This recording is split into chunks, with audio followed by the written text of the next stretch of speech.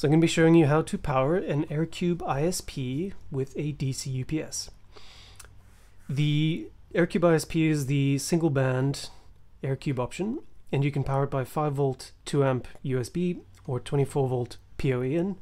But today the DC UPS we're using has a 5 volt USB port and two 12 volt DC ports. So to get this, I'm not going to plug it into the mains because it's already got a charge. All we need to do is get a good USB cable and plug it into the back. And you'll see the AirCube powers up.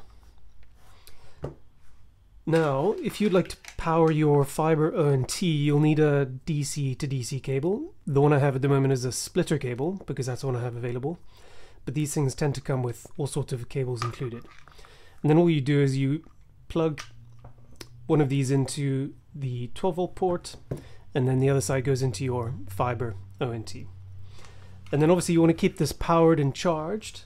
It comes with a AC adapter, so that just goes in the in port, and then this bit goes into the plug.